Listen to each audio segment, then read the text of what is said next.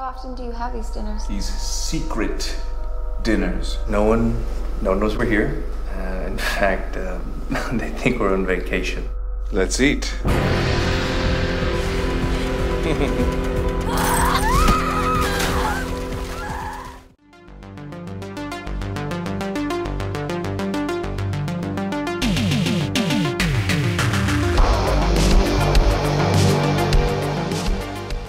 We are talking The Dinner Party.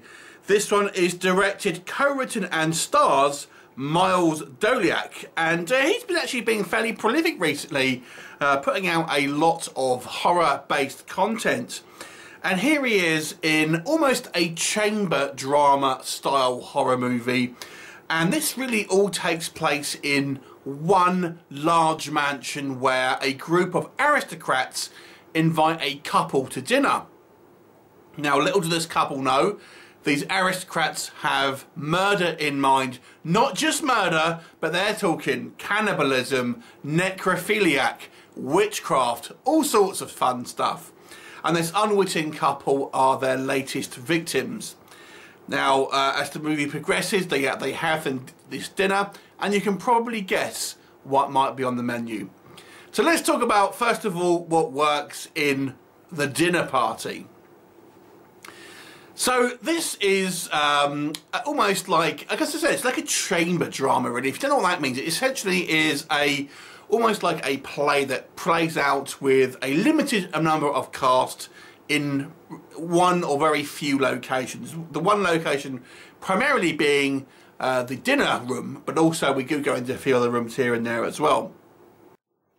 So obviously a low budget movie without the kind of like set pieces, special effects, things like that. There is a degree of supernatural here, but the effects are fairly kind of minuscule really. But nonetheless, this particular sort of dining room establishment, this house, looks fantastic and looks the part of a very well-to-do people basically. So it almost reminds me of elements of The Purge, where you have the kind of the 1% feasting, so to speak, on the 99%, and that's ultimately what's happening here. And as the movie progresses, obviously, without kind of giving too much away, we learn all of these people have certain kind of perversions, so to speak, that they want to not only just kill and eat these people, but also put them through a number of different perversions as well. And our dinner party is made up of all sort of prominent people, a doctor, a famous author, things like this, a fashion designer. So it's an interesting kind of setup, I have to say, and when you don't have a huge budget, obviously you're really kind of based on characters, and our dinner hosts all look and act kind of suitably aristocratic and kind of like above the station of our two dinner guests. So I didn't think the acting was too bad here. I thought they came across pretty well in their roles and believable as these kind of like very wealthy individuals who seemingly could just do whatever they want. There are a few things that I enjoyed about this movie as well, some little touches. Now, inevitably, without kind of giving anything away, the worm turns, is all I'm going to say. And that there's a scene, when that actually happens, it's glorious to watch, is all I'll say. I also quite like some of the kind of it steers away from certain things that I thought would be cliche. For example, when these rich people are ultimately having to sort of put the test with maybe if someone escapes, they're not really like combat ready. They're not particularly like well equipped to deal with this because they are rich aristocrats who always get other people to do the dirty work and things like this. So they're ill-equipped to kind of to deal with it in a physical way. And I thought that was quite good, and it didn't seem like they're always going to be like combat experts and great with kind of kung fu and all have weapons and things like that. It just gave it a they're ultimately they have the money, but they don't have necessarily much in the way of skills outside of their chosen field to kind of do it. And it was just a small little touch that I kind of enjoyed here. There is a twist in the movie as well, and I've got to say, I didn't see it coming, although I suspected it'd be something similar to this, but nonetheless, I thought it was quite an intriguing twist, although it doesn't quite fully explain where it was going is the best way to describe that. And that kind of leads me into maybe what I didn't like so much. So again, I'm trying to be as subtle as I can in regards to this. When we have our twist at the end and motivations are revealed, let me say that, it's not entirely clear what those motivations actually are, is all I'll say in regards to that. What else? Okay, this movie is way too long. There really isn't the amount of story that this running time could have. Ideally, this would have been an 80-minute movie, I feel. But instead, it's like coming close to 2 hours. It just doesn't know to be nowhere near that long.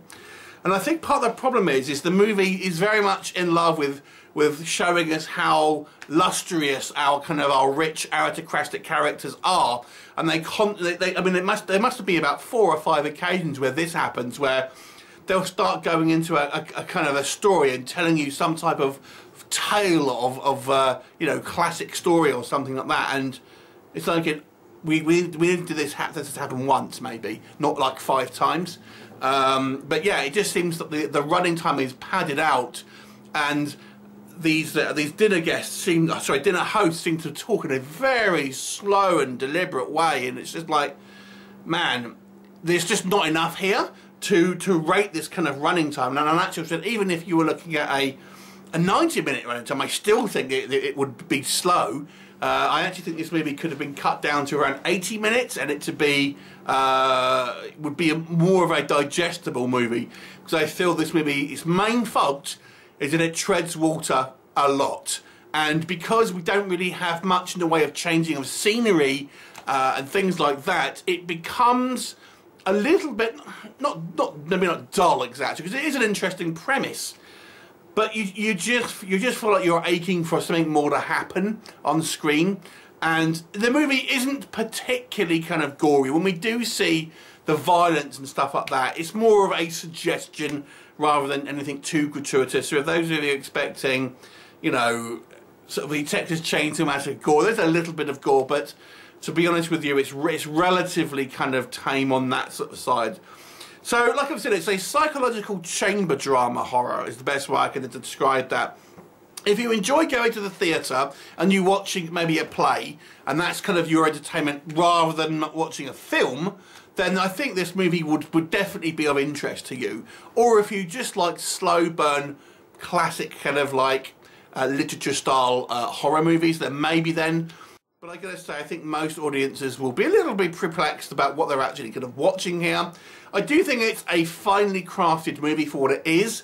I don't think it has mass appeal, however. I'll give it a 6 out of 10. Have you seen it? What did you think of it? Leave me a comment and I shall look forward to seeing you next time. Bye for now.